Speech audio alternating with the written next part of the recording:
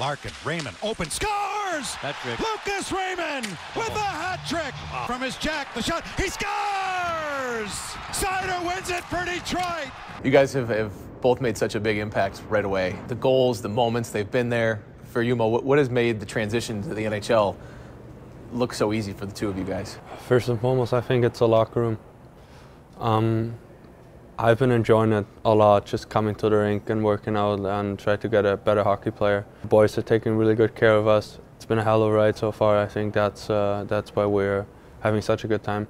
Well, of course it's not easy. I mean, it's the best league in the world, and it's a lot of new things. But like Mo said, I think the guys have helped us a lot, like getting comfortable off the ice, usually transitions on the ice as well. So just trying to keep working on our game. I understand the living situation is changing, but how much has being roommates helped throughout this process?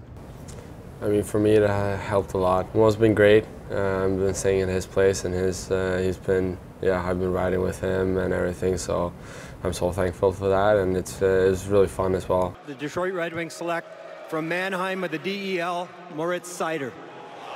What has it been like? You were drafted by a franchise that you grew up watching, that you knew was successful. They've gone through this rebuild, but they're turning to you guys both as key pieces to help turn this thing around. I think it's just cool to watch. Since the day I got drafted, so many things changed. So many new people and faces got to the organization during my time here. It's been crazy how far we're getting. I think we can prove a lot of people wrong this year. It's been fun for sure. Like you said, Detroit being one of the original teams and franchises in this league, and growing up watching it, and especially with history with a lot of Swedes. So to be drafted by Detroit was really exciting, and then getting over here this summer and starting it off, it was really fun. It's a lot of new faces, but now you got into it, and I feel like we have a great organization. There goes Raymond, gives it to him, scores! Bingo! His first National Hockey League goal! For the two of you, do you speak out loud and make it a goal to say Rookie of the Year, something that you try to seek out?